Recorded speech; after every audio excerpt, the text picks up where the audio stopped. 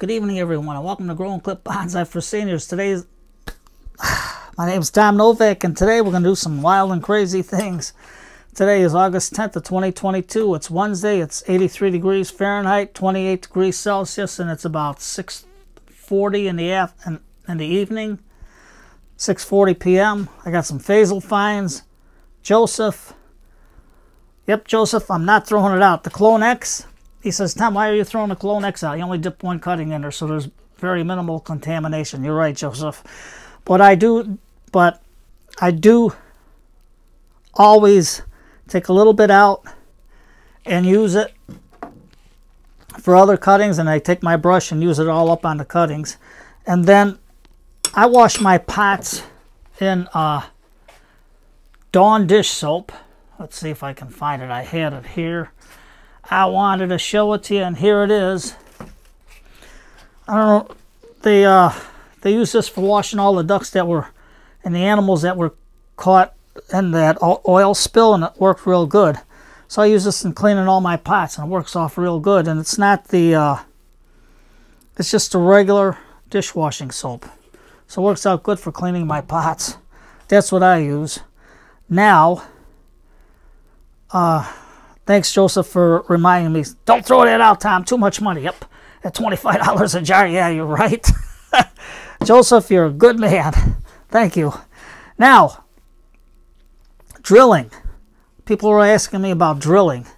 Oh, and for one more thing. If you're going to sterilize anything, this is just hydrogen peroxide. And I don't throw it out. I use it until it gets dirty. But all I do is I stick my scissors in there. And if they bubble, they're dirty. So then I'll wipe them off and dip it in again. And if it comes out without bubbling, because hydrogen peroxide bubbles, they're good. I mean, once they're no more bubbles. But it's good stuff to use. That's all I use. I don't use Clorox. I only do that for clay pots when they got a lot of calcium buildup on that. So now you can make your own feather rocks, feather rock pots. I'm going to do this for, I got another Venus flytrap, a small one. I drill this one, but you can use pumice stone too. But if you use feather rock, it's essential. I mean essential that you wear safety glasses, or you cover this rock with that much water and use a little drill and then a bigger drill to get your hole going. And then I just leave a little bit on the bottom there so the water goes in, and I got my sphagnum moss in there. I don't think you can see it, but there it is on the bottom. And the reason why I say it's essential, because those shards, when you drill dry, this is the shards. They fly into your face, into your eyes, and everything. So don't, where's my rag? You've got to wear safety glasses or put it underwater, because I couldn't find my safety glasses, so I had to put it underwater, and that turned out just fine. But you got to do that, because otherwise you don't want to go blind. Now, for the other part of drilling, I drill this hole, but I use a 3/4 Forster bit. I don't know if you can see it. It's all scratched up. But this is the bit I use. And how do you, here's the hole. Now, how do you prevent pullouts? Well, because it's not totally flat, I use a 4x4. Put it down. I use a 4x4. You can see all the drill holes, and I put the screws. And then these are from old dog bags that you use, that you rip and pick up the poop with. So I just cover the screws with this, or you can use rubber. But all I do is I put the pot in the corner like that, and then, because it's got legs there, I'm going to put this under there to help with the pullouts, you know, when it drills. So the pot has a natural starting point in it. It's got a hole in the rubber, and then all you do is start.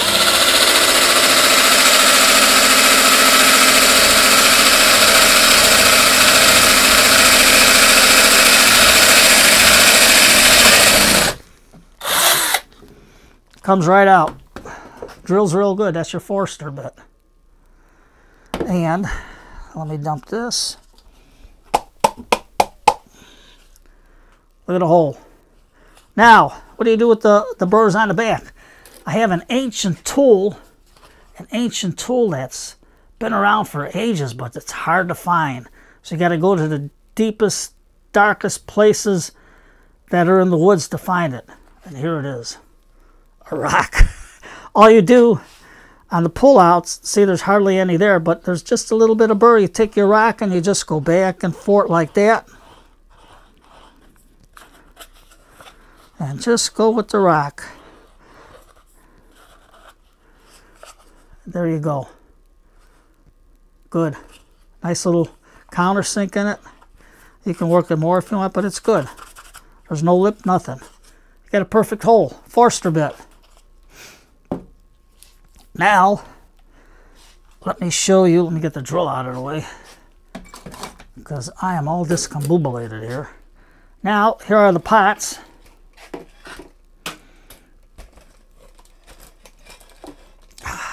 Let's see if we can get it.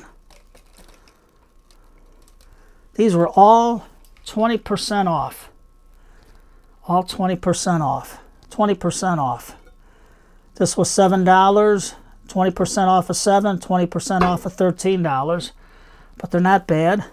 This is a $5 pot that was 20% off. I got it from Fasel's. They still got a sale on all their pots. There we go. Great place to shop. Great place to shop. Great little nursery. Anything you need, go there. They got a lot of good stuff. Now, for the children's corner, let me back up here. I got a frog pot, but it has no hole. So the Forster bit, I'm going to take, it's got a teeny little hole in the bottom, but I'm just going to use a Forster bit because this is an easy drill. And you can see the price on it. Well, this one was 20, so I got it for half off, because if you buy two statue pots like this, if you buy one, it's 25% off, but if you buy two, it's 50% off. So this for 20 bucks I got for 10. So it's going to be nice. And I know Jay from Blue Jay Bonsai is going to like this pot, because this is also going to go on the children's corner. It's a Blue Jay. Look at that, Jay. Nice little pot. And this got a little rubber washer, rubber spigot in there. See, this was $12, so I got it for $6. So all I got to do is drill that hole a little better, and we'll have a nice little pot for the children's corner. But I mean, it's pretty good. They got a lot of statues. All the statues are 25% off for one, or 50% off for two or more. And the pots are gorgeous. Look at them. I mean, I got a green one. I mean, a lot of the pots were sold, but what are you going to do? Look at the nice pots. And this is unusual. I'm going to think of putting maybe a tea in this one. It's a little pot. The rubber came off, but that's for the hole. The hole is, I don't know if you can see it. There. The hole is drilled in there already. That's just the tag on the bottom, and you can see the price. So 20% off on that. Okay, Tom. So that's what you use, a 4x4. If you can find Featherstone, that's going to be an easy drill. We're going to put the Venus flytrap in that for the children's corner so they can see that. But that's what I use for drilling. You can use you get the screw and put rubber. You put the rubber up to the head of the screw and a little bit over, and then just screw it in. But I mean, it works. You can see all the drill marks I've been using. But that's the best. And you can hold it with your feet on a heavy pot. So, there's Mr. Elephant. Hello, Freddy. Hello, Mia. Now, this is my other pot. I just washed it with the Dawn, and look, you can see how nice it is. And here's our Moujon.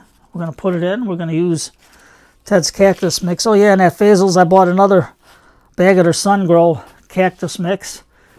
The black gold one. That thing is great draining soil mix. That's one of the best, and same thing with Ted's. So if you can't get out to Ted's, for soil mix, go to Fasel's, because Fasel's is closer to me and you get a lot there.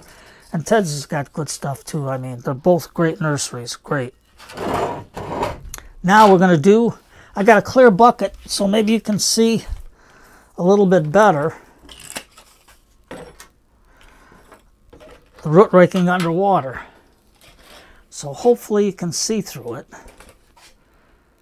Okay, so let's get cutting, Tom. I don't want to bore you guys. I got to take my other dog to the vet tomorrow. I don't know if he's going to have an operation on his leg, so I don't know if I'm going to be able to do videos and watch him or what's going on with him. So we'll see what happens. I'll let you know. Okay, so yeah, Ted used on his Mujan, he used the same soil, the same cactus mix. So what I'm going to do now, let me get my chopstick, and all you do is put it in the water like that. And underwater root raking, I mean, the root ball, simply, you can get it off the roots super easy. And especially those of you that are afraid to rake the roots.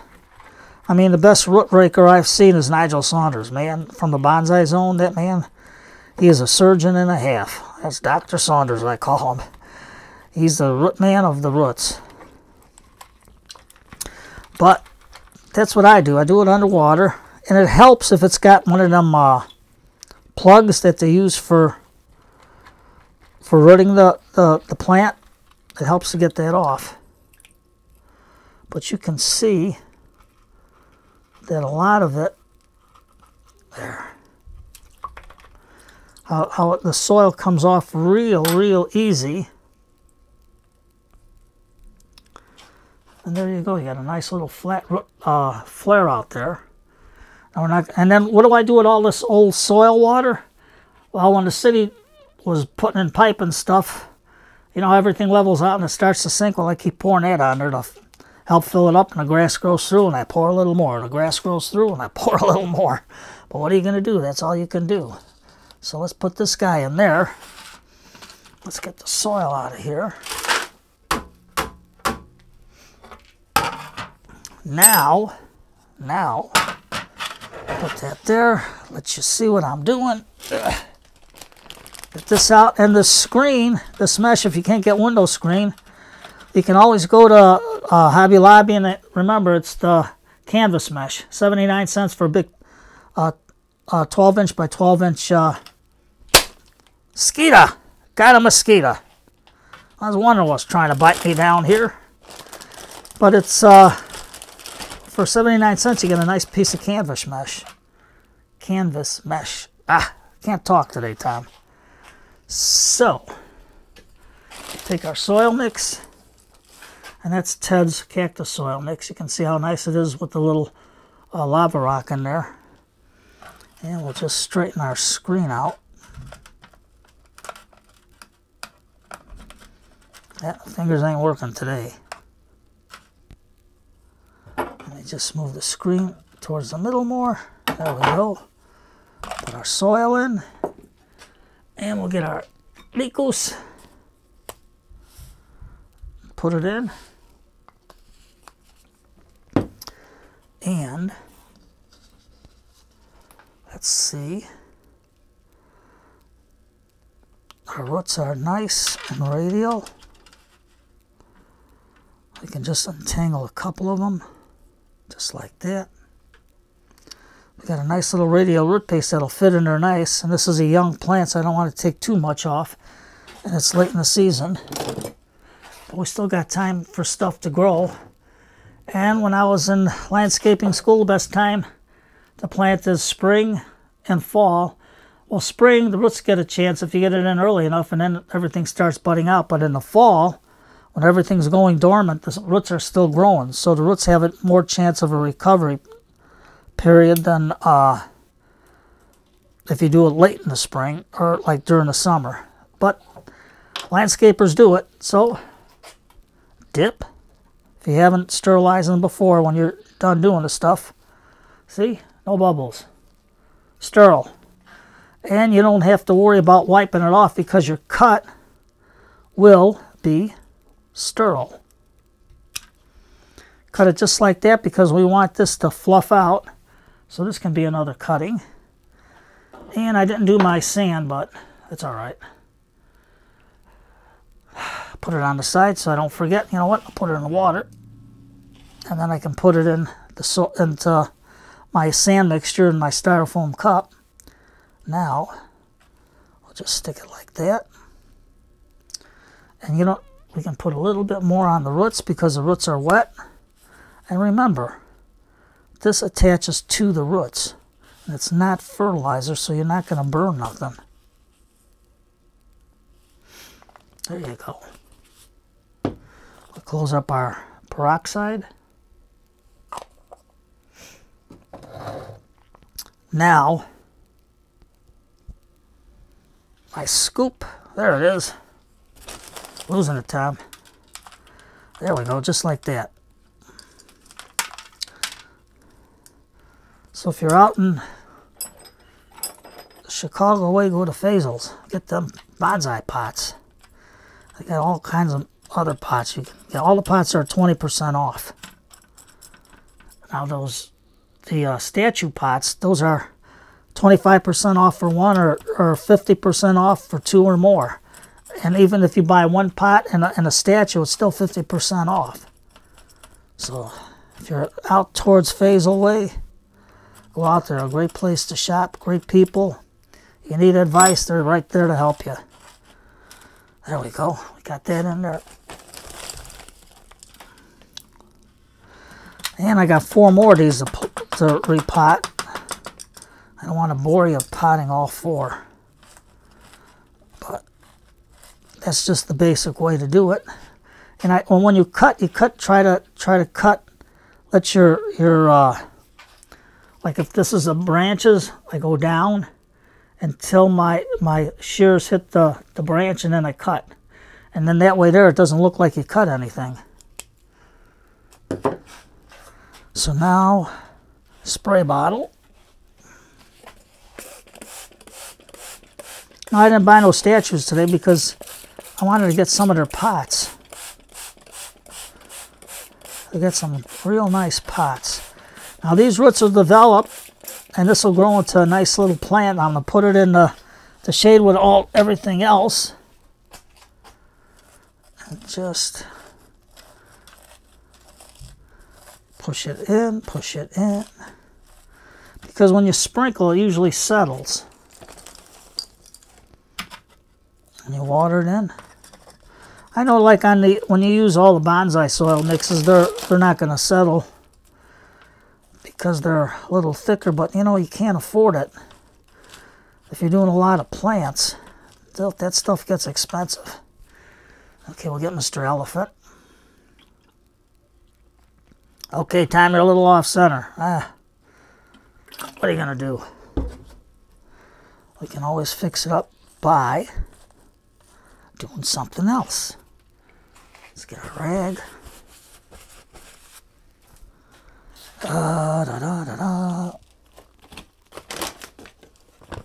We'll get some of this because we can pretend we got a little grass here.